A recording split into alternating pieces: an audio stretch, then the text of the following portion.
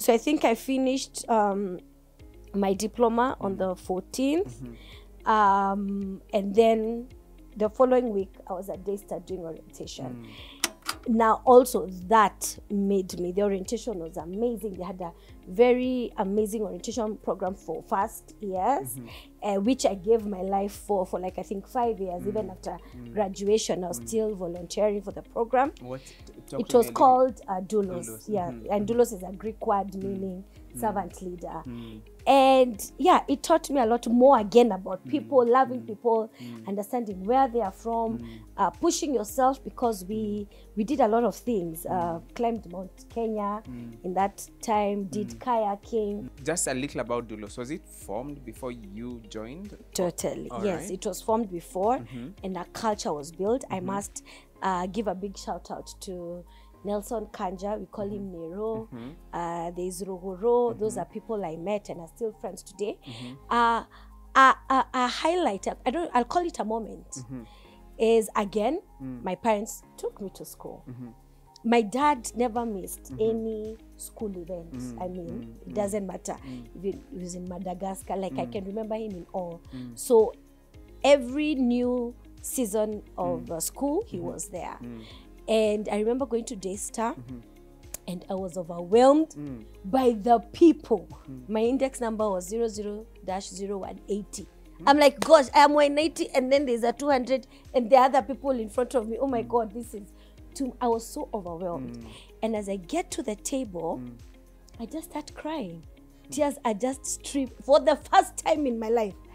Tears are streaming. I'm like, this feels like a wilderness. And I thank God, because then the doulos people were waiting. And the lady who received me at the time is called Kendi. She's Kendi Muriungi, but now Kendi Wawero, who is still my friend today, 20 years later. She happens to be like receiving me in very serious seasons of my life. And I'm always grateful for that, because she made me calm down. I remember my parents driving away, and she was like, you'll be fine, you'll be fine. So when I was registering for the class, I wanted to do communication and psychology. But who is Mr. Kibinda? No. Because BA means Baba Alinituma. I'm joking, bad example. But BA, he said, do community development and any other thing. I was like, man, you don't know. But I am so grateful that I did community development. I have enhanced my communication skills in various avenues. But what I learned in school is I think I'm amongst the blessed people, or again, the privileged people who get to work what you studied for. Right. You know? Right. Yeah. So I did that, in like 51,000 electives. I was in business. I did a couple of psychology. I did, I think, a music elective, you know, because I was all round. Maybe that explains the plus size. Anyway, bad joke. But anyway, yeah, Daystar, I'm grateful for the gentleman who held fort, Tim Fairman, and the team. Then there was also Sue Fairman. I'm grateful because they knew what they were doing. And they captured a lot of lost minds at the time. Because you see, like, if I'm already exposed to all these, then I come into this scenario and I'm feeling lost. But there's this 1 week where I'm spending with people who are ahead of me, but they're making me slide into the education system easily. Was amazing. And I wish universities would embrace that onboarding, very easy and onboarding in campus, because then I was familiar with my classrooms. I'm familiar with my classmates because I met them during orientation. You know, I wish they would embrace that. So anyway, I ventured into doulos. I was also a very strong participant of Sing Africa, which still stands today, and birthed Afleo. Sing Africa was birthed in Daystar? Yeah, it was birthed in Daystar by Tim Kaberia, and birthed Afleo. Yeah. And so it birthed Afleo during your tenure? Yes, as I was coming to finish, to exit. And but again, being who I am, you'll find me with the football guys, the rugby guys as the water girl. Which other? I was in the evangelism choir. Oh my goodness. Which was left for the quote unquote the others in spirit of branding. Those guys, you know, because they would sing the choir kind of music. I loved it. You know, I got an opportunity to work for the Daystar Christian Fellowship, rather volunteer. And also lead Sing Africa at some point. I was vice chair of Sing Africa. My leader then was Jonathan Ameka. And again, people doing great things, not only for God, but impacting society. I'm grateful for Daystar. And that's why, let me tell you, any Daystarians, even if you meet them in a bar, which I know is an oxymoron, we'll know each other, you know, and say like, oh, I know, pick it up, this is where I work and stuff. We open doors for each other, and that's an amazing spirit.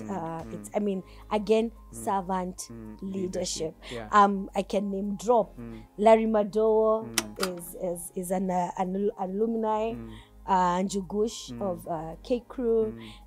Caroline Karogo, who is the deputy governor in Nyeri. These are all people that I interacted with, and many more who are aspiring to do politics and leadership and doing amazing things. So Daystar was truly a great hub for great minds.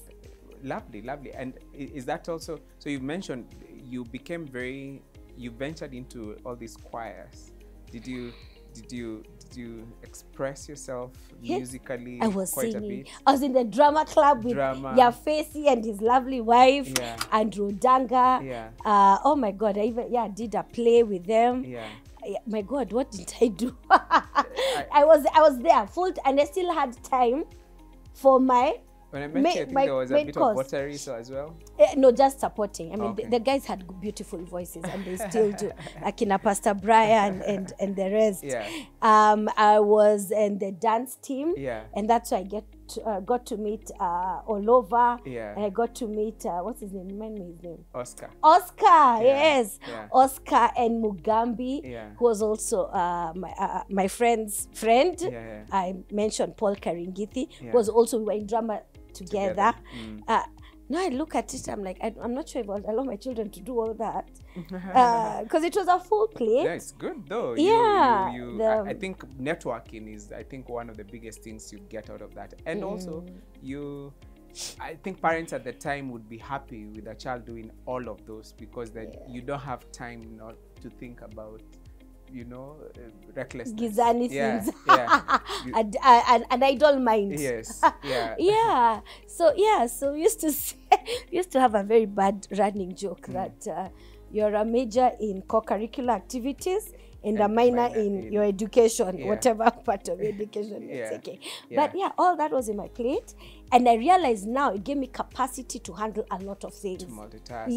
Multitask and still do it excellently. And be ambidextrous and just do multiple things at the same time and do them well. That is it, doing them well. So, and that was a memorable time. Daystar was a memorable time. 4 years, and then I gave a bit. I was still involved a year after, and I just once in a while. So I'll be walking in the street, and someone stops me and says, "Thank you for giving of your time. Doulos changed me." And those words, let me tell you, I can go and sleep and know I thank God that He gave me an opportunity to impact a life. You see, again, this is now community, more community, as in it keeps unfolding. That's really nice. So so you graduate from Daystar, and then so in the midst of this, because we closed for the long holidays, one of those days I decided, but see, I'm an adult, and I got a nose piercing. I don't know, I forgot to get it. Again, this goes back to parenting. And I remember walking in the afternoon. I think my mom was offloading her car, and she looks at me and she's like, "Waithera, you actually decided to get a nose ring?" I'm like, "Yeah." And I got a nose ring because my roommate then, Janet Mwendwa, had gotten a nose ring. So we are those. Sisi ni wale. We went, we got nose rings, all of us. So people are going to their different homes. Where? I go to Mrs. Kibita's house. And I kid you not, for 3 months, she did not talk to me. Yeah, that period and going back to school. So I attempted, I'm going to visit my maternal grandparents with a said nose ring. Hey, I told you, my grandfather himself told me, never step into this house with that nose ring. He's like, okay, so anytime I'm going to Sharks, I mean, how many times will I visit in those 3 months? So somehow my father and I had not met in those, because either he's leaving early or I've left early to go sell kerosene, whatever. And then one Saturday, I remember it was a sunny Saturday, maybe at around midday, and I bump into my father as he's about to leave to go to Murang'a. And he looks at me. He tells me, anytime my father called me Sarah, I knew, let me tell you, it is finished. There's fire. And it's either fire, good fire, or fire for now you are dead. So he calls me, brings me close, and then he asks me, Sasa, no, in my mother tongue, okay? And he touches my nose. Why did you put on a nose ring? You know, you're such a beautiful, let me tell you. He said, beautiful girl. I was off to remove the said nose ring because I had offended my father. So now I look at our daughter Bukedi and how she holds you in such high regard. I'm like, Yani, I'm raising myself. Payback time is now. Because my mother was yelling, was shouting. She's not talking to me. But I'm least moved. But let me tell you, this man told me I am beautiful. Let me tell you, no iPhone, not the current iPhone right now, would match the feeling of that moment. So I went and removed my nose ring, got it blocked because I knew I'd offended my father. But upon graduation, I realized, no, I'm a star. So I went and returned it. I re-pierced it, got another one because I graduated. So all my piercings are actually symbolic of many things. So I remember my first one, my mother took me because of finishing class 8 and passing. So I got that one. I got one for getting into Daystar. I got one for graduating. I got, I think my nose ring was in Daystar as well. Then the second, I think I got this one because of my son when Mureithi came. And I got this one 4 years ago when Mokeni came. So they are my scars of war. Yeah. So, oh gosh, I need to remember this is an official. No, it is beautiful. It's an official channel. Yeah. So I look at how Mokeni relates with you, and I'm like, and I probably understand what was going through. Now you understand. She will watch this, and also I can't wait for her earring. Yeah, which I'm fine with, you know. And then I get married to a man who has studs. Yeah, so I have a type. Anyway, so we are at the point of completing campus and looking at also that exit from campus. And so you've done the year after, and so how is that transition looking? So I've always been busy, I've always been busy. So I get introduced in 2000. In 2001, I meet a lady called Connie Kivuti.